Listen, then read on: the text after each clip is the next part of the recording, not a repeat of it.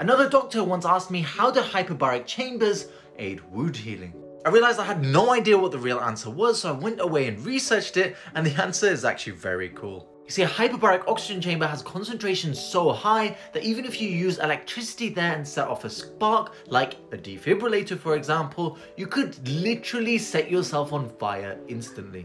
But the wound healing doesn't actually happen when they're inside, it kickstarts when they leave. You see, normal atmospheric air, we have around 21% oxygen, and so going from 100 to 21 actually for a short period of time gives you low oxygen levels in your tissues around the wound.